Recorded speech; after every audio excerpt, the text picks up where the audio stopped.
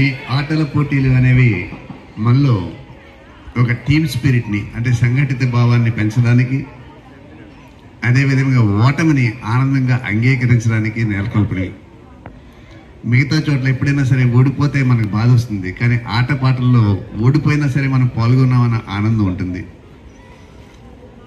అలాగే మీ అందరూ ఒక స్పిరిట్ ఎట్లా ఉండాలి అంటే, ఇక్కడ గెలుపు ఓటములు అనేది ఒకసారి ఒకళ్ళు గెలవచ్చు, ఒకసారి ఒకళ్ళు గెలవచ్చు, కానీ మనం ఎట్లా పార్టిసిపేట్ చేసామన్నది ప్రధానం. మీ అందరికీ ఒక చిన్న సంఘటన నేను చెప్తున్నాను. ఒక స్కూల్ వార్షికోత్సవానికి మొత్తం ముగ్గురిని సెలెక్ట్ చేసుకుంటామని చెప్పి దానికి సెలెక్ట్ చేసుకునే ఫైనల్స్ వచ్చేటప్పుడు ముగ్గురిని తీసుకుంటామని చెప్పి దాంట్లో 100 మందిని స్టార్ట్ చేశారట. మీ 100 మందిలో మేము ముగ్గురిని తీసుకుంటాం మీ యొక్క పెర్ఫార్మెన్స్ని బట్టి. కుర్రవాడు బాగానే ఉన్నాడు, అమ్మకి టెన్షన్ మొదలైంది. మా అబ్బాయి ఆ ముగ్గురులోనే ఉంటాడా ఉండడా, మా అబ్బాయి ముగ్గురులో ఉంటాడా ఉండడా అని.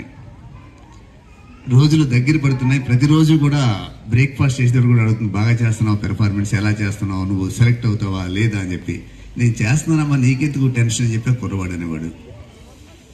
అట్లాగా ఫైనల్ డే వచ్చింది సెలక్షన్కి. కుర్రవాడు బాగానే ఉన్నాడు, కానీ తల్లి మట్టికి 2.5 కేజీలు తగ్గిపోయింది బరువు. ఆవిడ టెన్షన్ అన్నమాట, కుర్రవాడు సెలెక్ట్ అవుతాడా లేదా ఇదంతా అని చెప్పి. ఆ సెలక్షన్ ప్రాసెస్ అంతా అవుతున్నప్పుడు ఆ లోపలికి వెళ్ళి లోపలికి అవుతుంటే ఈ గేట్లు పట్టుకుని విపరీతమైన నర్వస్తో తల్లి చూస్తుంది, కొడుకు వచ్చిన తర్వాత బయటకు ఏమవుతుందా ఏటా అని చెప్పి. ఆ కుర్రవాడు బయటకు వస్తూనే హే అనుకుంటూ వచ్చాడట. తల్లి మహానంద పడిపోయింది.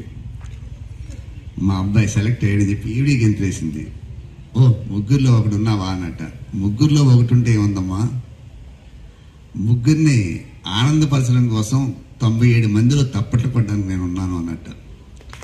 అంటే వీడు సెలెక్ట్ కాలేదు. సెలెక్ట్ కాకపోయినా 97 మంది మేము ఉన్నాం కాబట్టి ఆ ముగ్గురికి అవకాశం వచ్చింది. 97 మంది మేము అవతల పక్క ఉన్నాం కాబట్టి మేము గొప్ప కానీ వాళ్ళు గొప్ప కాదు అని చెప్పి. సో ఓడిన వాళ్ళు ఇప్పుడు కూడా ఓడిపోయినట్టు ఫీల్ అవ్వకండి, వాళ్ళకి అవకాశం ఇచ్చామని చెప్పి ఆనందంతో మీరు ఉండాలి.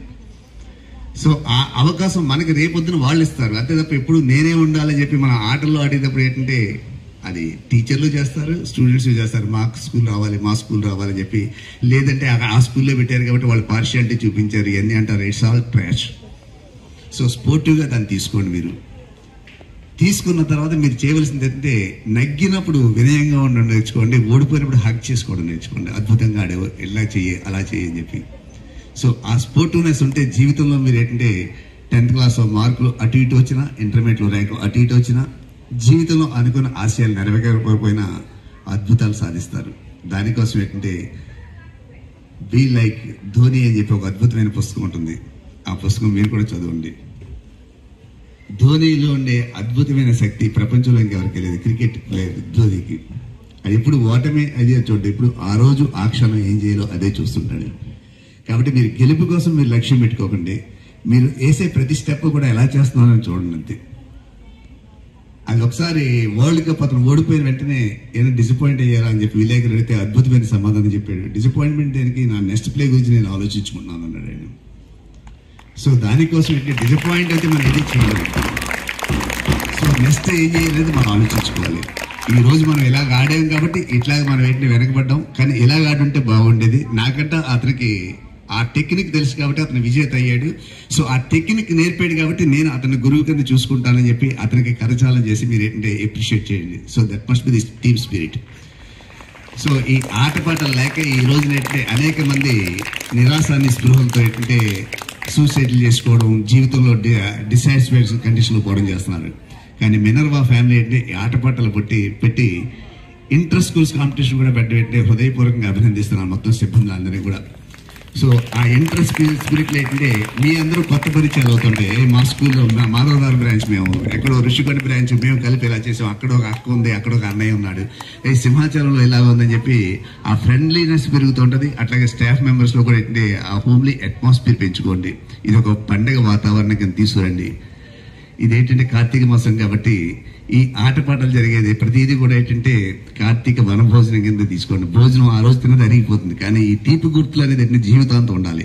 పెద్ద ఇందాక మీరు చెప్పుకోవాలి, మేము కార్తీక మాసంలో సింహాచలంలో వెళ్ళి ఈ బ్రాంచ్లో ఇలాగ ఆడుకున్నాం, ఇలాగ ఆడుకున్నాం, ఇలాగ ఆడుకున్నాం, ఆ తీపి గుర్తులే జీవిత చరమాంగంలో నువ్వేం సంపాదించావంటే ఒక్కసారి వెనక్కి తిరిగి గుర్తు చేసుకుంటే ఒకటో రెండో చిన్న చిన్న ఆనందకరమైన గుర్తులుంటే అదే అసలైన ఆస్తి. నువ్వు ఎన్ని ఎకరాలు సంపాదించావు, ఎన్ని బిల్డింగ్లు కట్టావు కాదు. సో ఆ ఆస్తి సంపాదించడానికి ఈ 2 రోజులు కూడా మీకు అద్భుతమైన అవకాశం. కాబట్టి ప్రతి క్షణాన్ని అనుభవించండి, ఆనందించండి, ఆలింగన చేసుకుంటూ ఎదరవాళ్ళకి కరతాళాలతో జేజేలు పలకండి. Once again I wish you all the very best.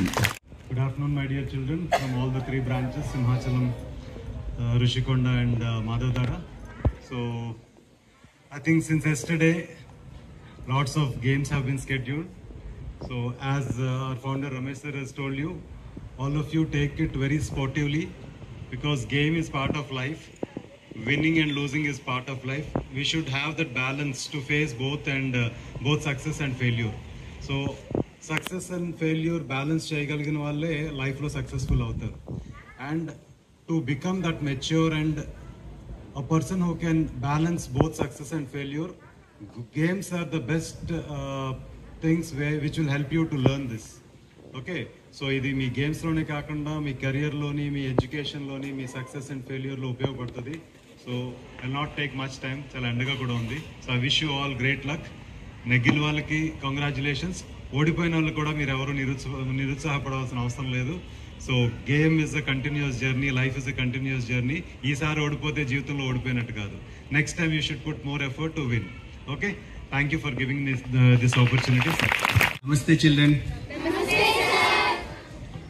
How is your experience? Why you are playing games? For entertainment and body fitness. Body fitness, entertainment. Okay. A games ఆడారు?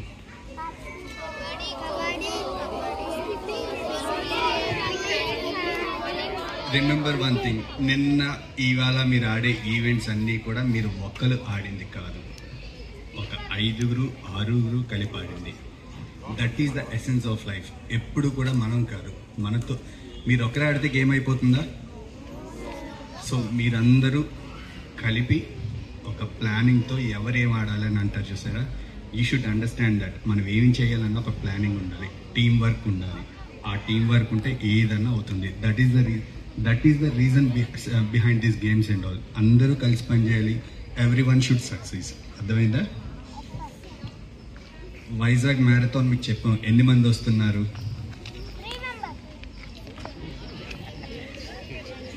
ఇవాళ మార్నింగ్ కూడా వాళ్ళు మీటింగ్ పెట్టారు. మీటింగ్లో ఒకటే చెప్పారు, ఒక 3 points ఏంటంటే వాలంటీర్స్ మినర్వా స్టూడెంట్స్కి ఇచ్చాము.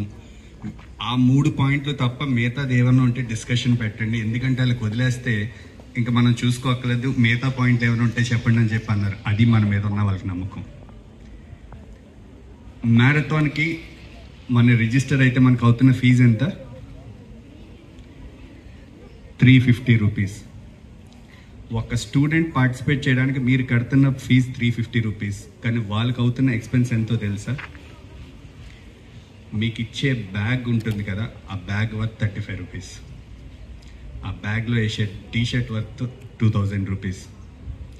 దాంట్లో వేసే చాక్లెట్, బిస్కెట్, తర్వాత పెయిన్ కిల్లర్, మెడల్ అది వర్త్ లెస్, దాని ప్రైస్ కట్టలేము. అక్కడ మీకు ఇచ్చే ఒక బిబ్ ఉంటుంది చూసారా, దాని ప్రైస్ 6 రూపీస్. ఇలా చూస్తే ఒక పార్టిసిపెంట్కి అయ్యే ఖర్చు వాళ్ళకి 3000 రూపీస్. కానీ వాళ్ళు 350 రూపీస్కి ఎందుకు చేస్తున్నారంటే పిల్లలందరూ ఎనర్జీగా